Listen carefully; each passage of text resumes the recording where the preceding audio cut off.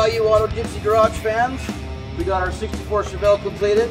We went ahead and put a Hotchkis suspension kit on this car, lowered it down 1.5 inches, put a big sway bar in the front, big sway bar in the back. We went with Willwood disc brakes up front, and we got a drum in the back. We got a 14-inch rotor, 4-piston caliper.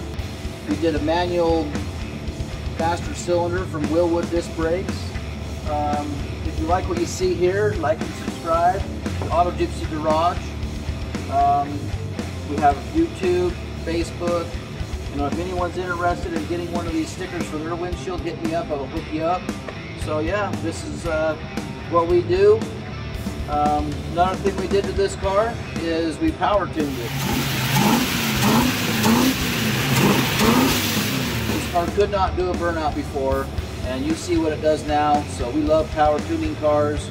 If you need any project whatsoever, we're open. So hit us up, and yeah, we'll see you next time.